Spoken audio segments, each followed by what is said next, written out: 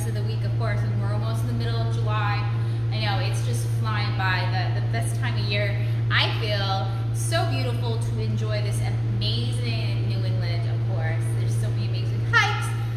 Oh, I love the beach, and there's so many great places to walk, Mr. Denver. So I wanted to pop in here and kind of just discuss a little bit more what Eric and I have been talking about, getting support from your partner or not getting support from your partner. As someone who went through a really traumatic experience, going through a divorce, and I was married for about 7 years. Eric was married for a few years himself. It's something that I like to speak quite often about, you know, obviously, since we do, and we like to support our members as well. Obviously, divorce is something that people don't like to talk about. You know, it's I know in my household when I was growing up, you'd stay together forever, of course, and it's not always the case, especially if it's mentally abusive or physically abusive or just not a great situation. And many times people do grow apart, and it's something that we, you know, as people need to understand. You know what? It's okay. It's okay to make a change for the better for your inside and out. It's not healthy for you to stay in a situation that it's going to make everything worse, right? You know. And I know for me, leaving my husband at the time, you know, I felt like I had everything. You know, I had horses, I had a horse farm, you know, I had this amazing corporate job. I was also a personal trainer in the morning and the afternoons. We were living the amazing little dream, but at the end of the day, I was not being treated well.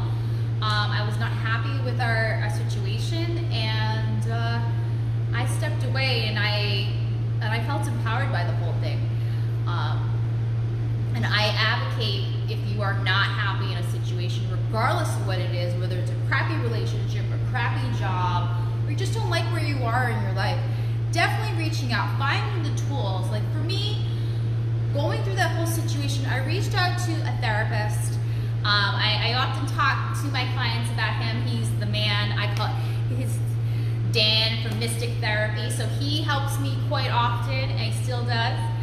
Because I really feel that a clear mind is very important for a lot of different things, and as well as fitness. That is something, no matter what happened, no matter how crazy of a day, or in court when I was going through my divorce, or whatever situations that my ex was throwing at me, or what crap he wanted from me, I knew I was going to be lifting some weight and talking to Dan about my situation, and it was all going to go away. So, like I said, take a moment.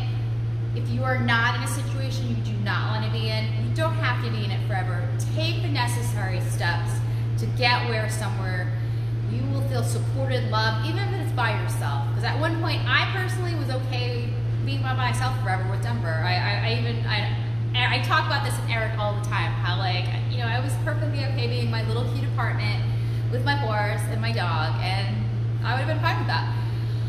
But just finding that space where you were 100% comfortable was really liberating for me overall. So that said, if you need help with any of your fitness goals, your wellness goals, or just want to kick some butt and have a really sexy body while you're doing it, have fun with a bunch of gals, feel free to reach out to me. I'd love to chat with you about your experience, what you're going through, and see what we can do for you. So